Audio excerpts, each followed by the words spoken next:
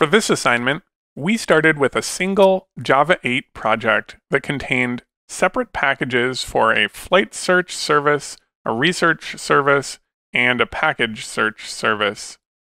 Our goal is to upgrade that project to a newer version of Java and then transform it into a multi-module project with 3 distinct modules. The first thing to do is to upgrade the parent POM to use a newer version of Java that supports modules. This example uses 11, but 14 or 15 is fine as well if you're using those. Next, we need a modules element that identifies the 3 modules we want this project to contain. This example calls them Flight Module, Hotel Module, and Package Module. We've also changed the packaging type of this POM to POM instead of jar.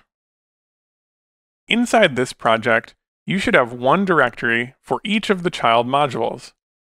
You can see that inside the reservation system, this project contains directories named after the 3 modules we identified in our POM.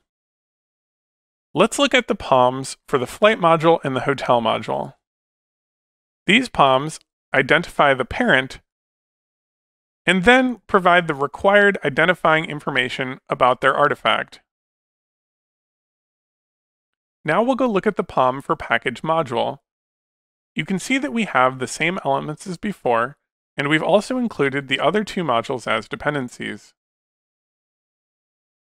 We've also moved the Maven jar plugin from the parent into this specific module, because this is the project containing the main class we want our jar to run.